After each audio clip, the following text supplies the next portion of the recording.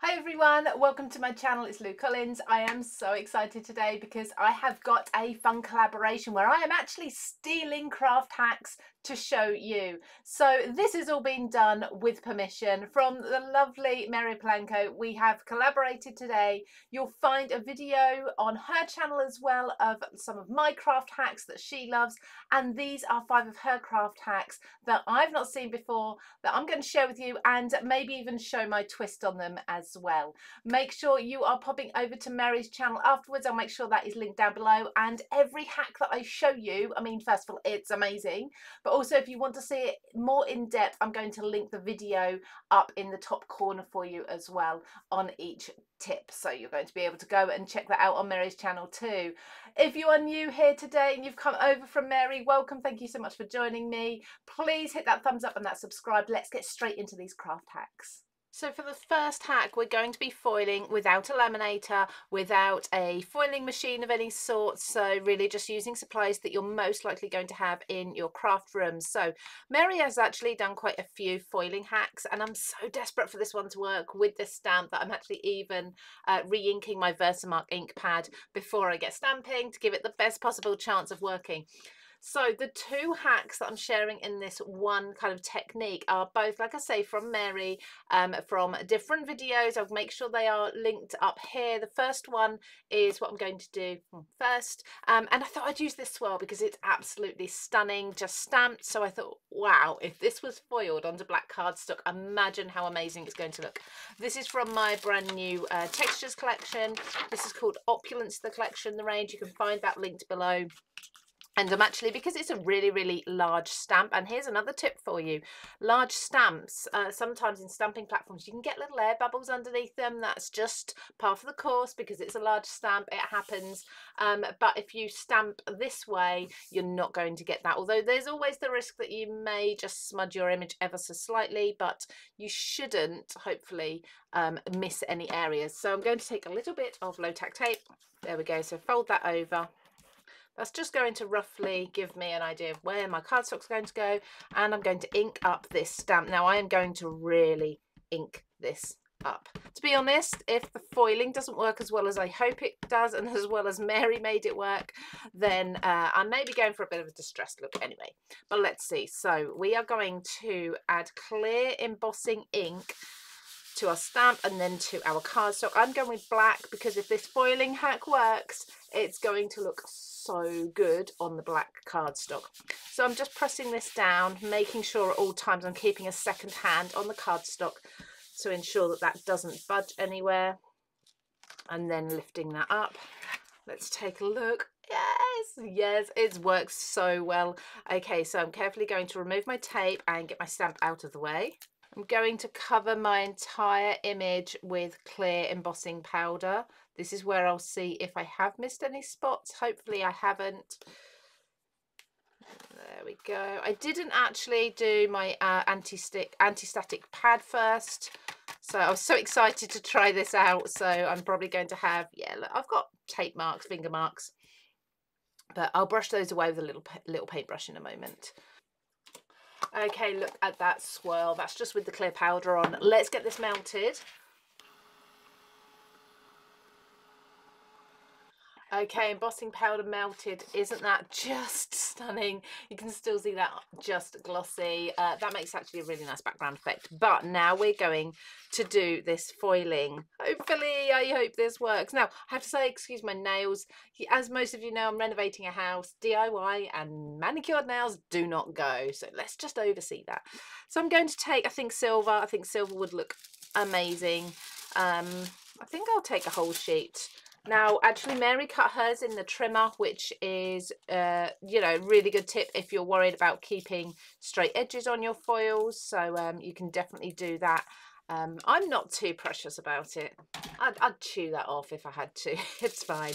Now with the foil, you want to make sure you're putting the matte side down and just check it, because it may be that your technique's not working. You think, why have I got missed spots? Just check your foil, because sometimes you could actually see that there's little missing parts on here, so I've got a little bit at the bottom there, and it's not actually the technique. Your foil is a little bit damaged, so just take a look at that before you get started. Saves you a bit of the heartache later.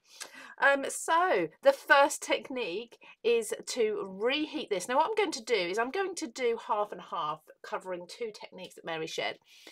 So the first one's going to be the first hack. We're going to reheat this, and we're going to smash it down as such, or press it down. We're going to be more gentle than that. We're going to press it down with a bone folder.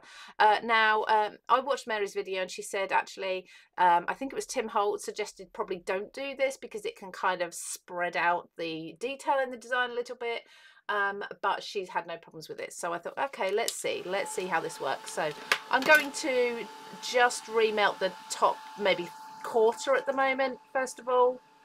With this, shouldn't take long. The trouble is I can't see when it's melted very easily, so I'm gonna have to just hope that it's melted okay. Press my foil over the top and use my bone folder quickly to press in. Now I might need to repeat this a few times. I can see it starting to work. I can see it starting to work. It actually looks though as if my heat embossing on this cardstock is kind of soaking into my paper. So let's try again. Oh, that's better. I think maybe I overheated the first bit. I love this, trying out these tips and techniques with you. Yes. So this flour, I think I've overheated that. I think literally the melted embossing powder has kind of soaked into the paper. Do you know what? That's actually starting to work really well. Now you can see where I got stray bits because I didn't use my anti-static bag. And here I think what I actually did is I was getting a bit overzealous with heating, wanting it to work. So I overheated this, and as it turned into a liquid, this cardstock just soaked it right up. So there wasn't really anything to stick the foil to. I was a little bit more gentle with the heating down here. That's actually working really well. But what I'm going to do is switch to gold, and in the bottom half, you can see that is a distressed image, but I quite like that. I do. So I'm going to come to the next one. Now again, I've got a patch here that's actually not embossed very well. I don't know why. I'm not sure. I think what I'm going to do is I'm going to try this technique out on these edge bits where I can see there's loads of glossy there. And then I'm going to redo the best of these two techniques on a new piece of cardstock and show you very quickly, just to see if that's the issue. I think probably the cardstock's my issue here today. So for this one, what I'm going to do is lay my foil over the top. I'm going to heat through the foil. Okay, so I'm not heating it first. I'm actually heating over the top. And hopefully that embossing powder is going to heat through. So let's just do a gentle press down. I'm going to work round. I know the middle bit, it looked like the embossing powder just was not sticking. Okay, so I've gone round, I've heated that foil, and you can see where it's kind of stuck.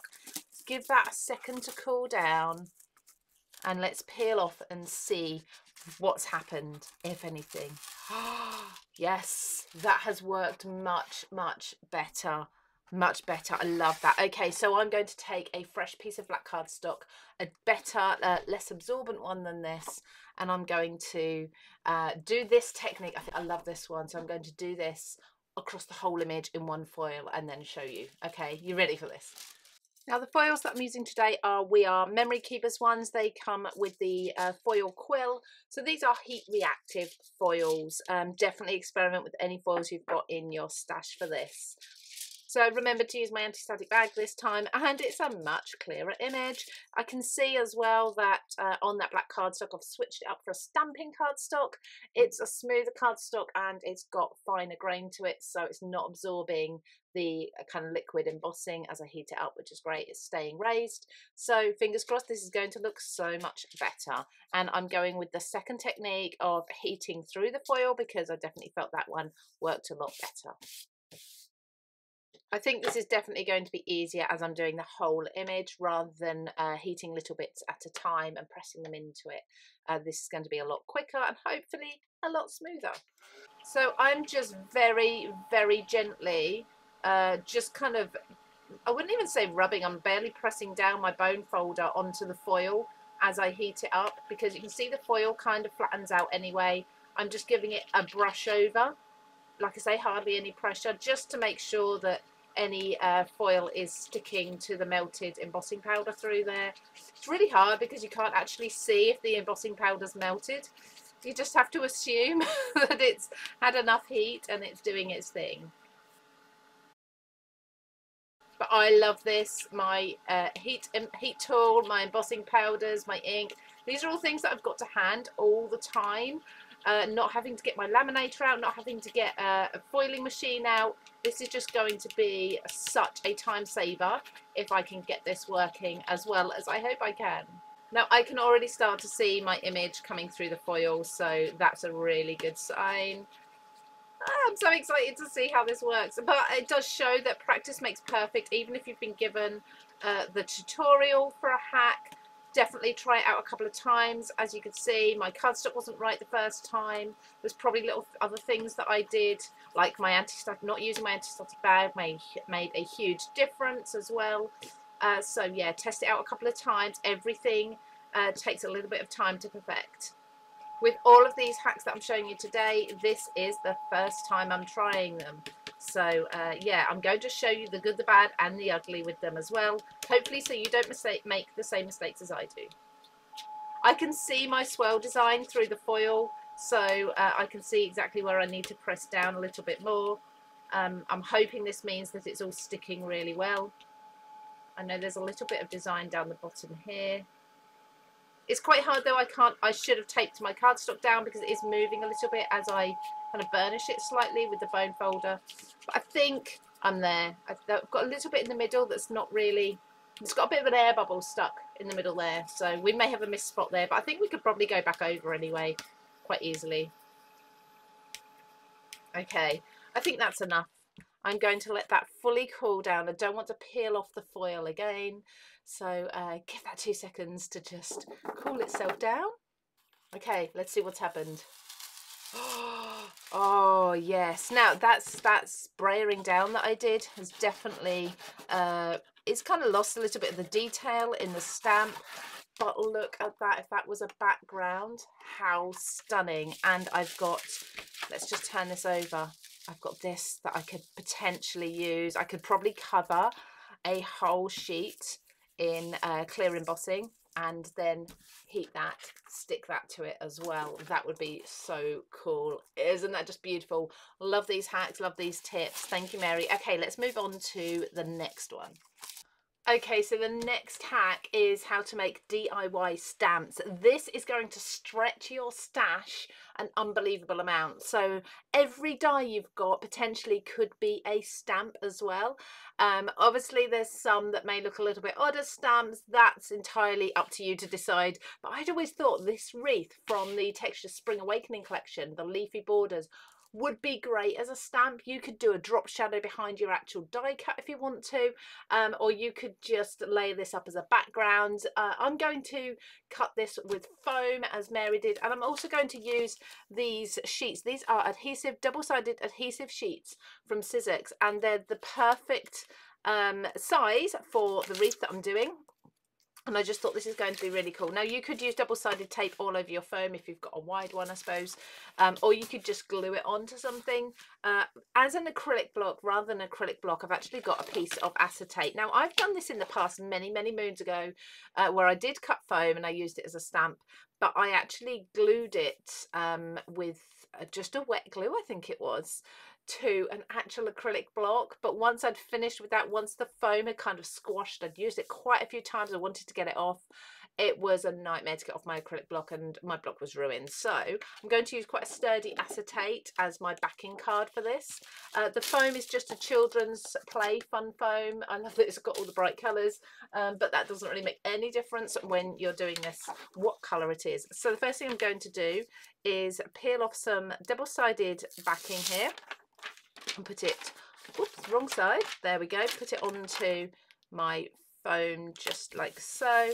And I am going to die cut through both the backing, the sticky backing, and the foam at the same time.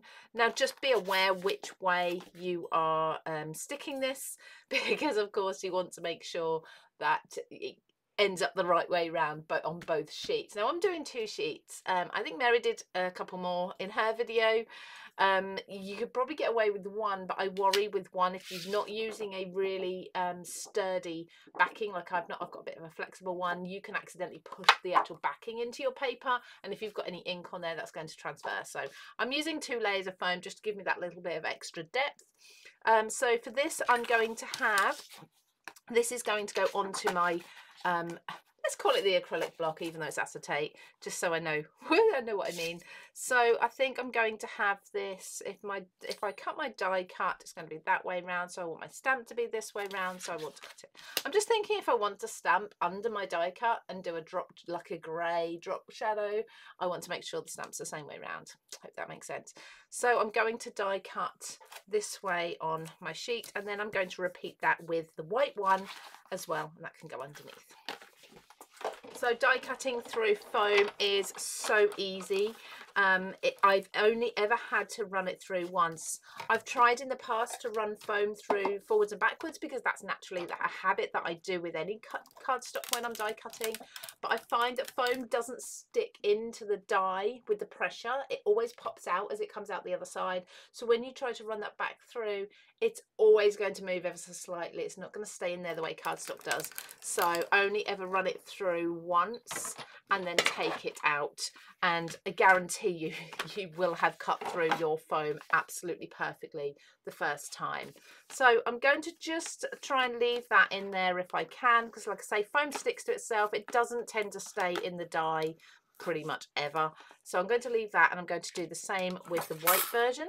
Okay, to ensure that my die cut keeps its shape as I stick it to the acetate, I keep wanting to say acrylic block, I'm going to leave it all within the backing so I know it's holding its shape. I'm going to peel off the backing paper, try my best to leave the backing on the rest of the design where it is, because I don't want this sticking to my acetate. Really don't want to be trying to get that off.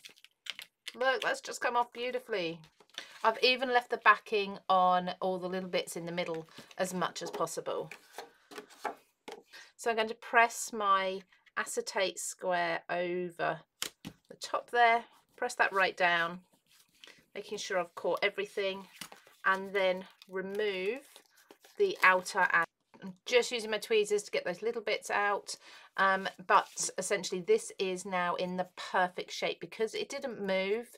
If I'd have pulled the wreath out of the foam before sticking it to the acetate, it would have kind of flopped everywhere. It would have just moved, been a distorted circle, even ever so slightly. If you ever want to overlay this or underlay it with your die cut, it just wouldn't quite be the same shape. Now I'm just going to hold my die over the top in a second and make sure that this is the perfect shape still.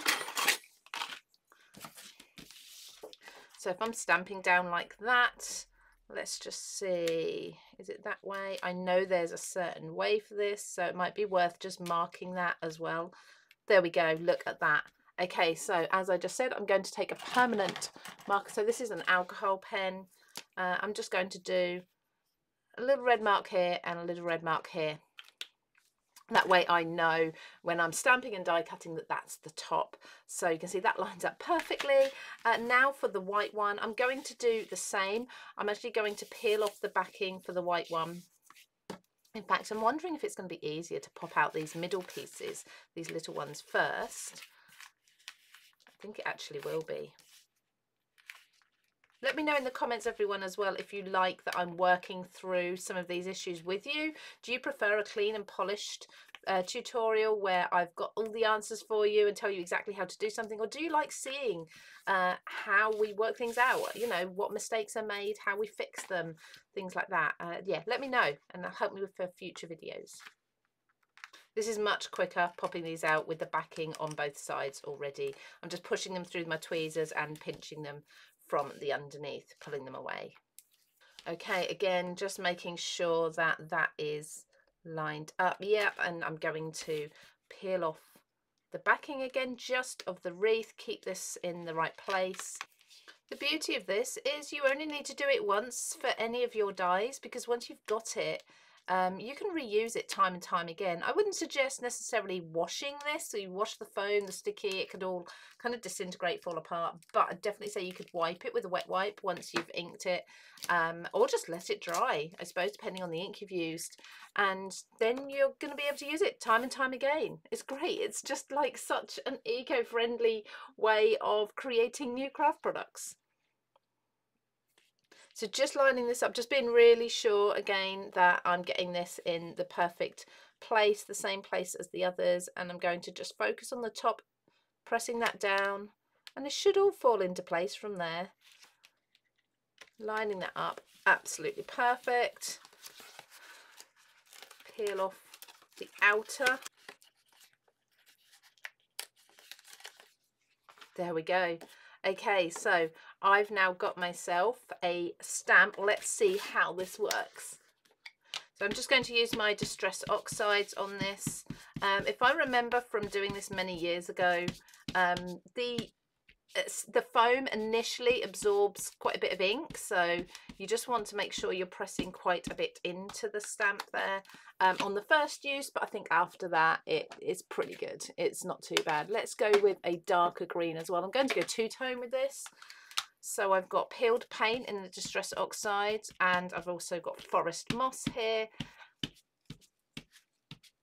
I think this is quite a dry way of stamping as well, so you might want to add a slight mist of water, but we'll see how we go without it.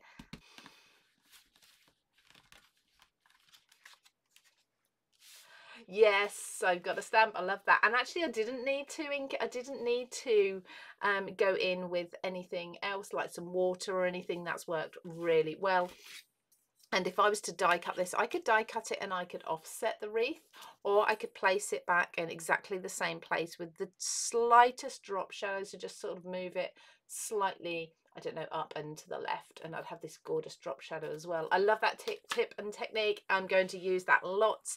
I'm even going to try it out with word dies as well, because of course you just flip it over, flip the stamp over. Make sure you're putting the sticky on the other side though. Okay, let's move on to the fourth hack.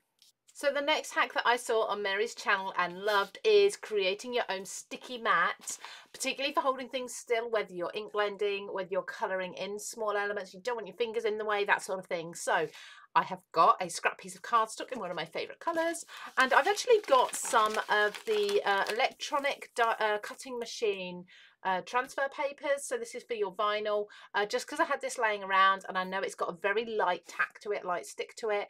But you could use, I think it's contact paper Mary used. That's not something we as much have in the UK. I don't know if it's the same thing, but I've call this transfer paper.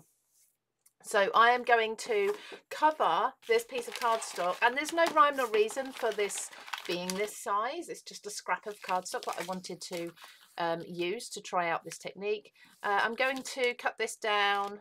Let's do it this way. So I'm going to make sure it can fold over the back a little bit, not too much. I only want to use one side. I suppose you could make this double-sided actually if you wanted to, but I'm going to do it this way. So I'm going to peel off the backing there. It's great that it's got a grid on it as well. And place that down onto my desk very lightly and fold this over on itself like so. So give that a fold there.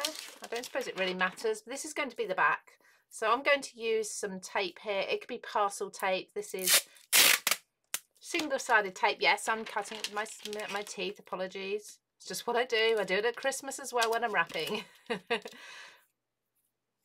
I suppose once you've done this, you could actually back this with some cardstock as well, so that it's not sticky on the reverse. There we go. I've got my own sticky mat now. Like I say, you could put another piece of cardstock over the top and that will just prevent that from being sticky on your surface, but actually the fact that it's not going to move about is just a bonus. So let's see how I can use this now. So I'm going to ink this die cut Happy Birthday. It's fiddly. I don't want my fingers in the way, so I'm going to try it out on this mat.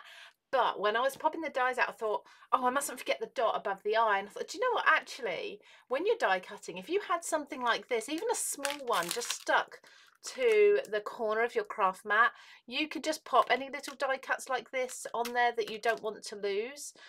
Just pop them on, and they're not going to go anywhere, because I mean, how many times have you lost that little dot from above the eye, or J, or whatever it may be? That's going to be really cool, actually, just to keep. Well, I might just pop it. I could even like stick it to the wall above my desk or something, and just stick anything up there that I don't want to lose. Anyway, I digress. So that's another use for this. So I'm just going to pop the Happy Birthday. Do you know what, actually, I'm going to cheat, because I want to do ombre at the bottom of each of these letters. I'm going to just put them that way. Hopefully you can see that I've actually got a bright light shining just in that area. So I'm holding this up at an angle now, so the light's not shining on it, but actually these are holding perfectly on this mat. My fingers are not in the way getting mucky, because I am always getting messy inky fingers, and it's not always ideal.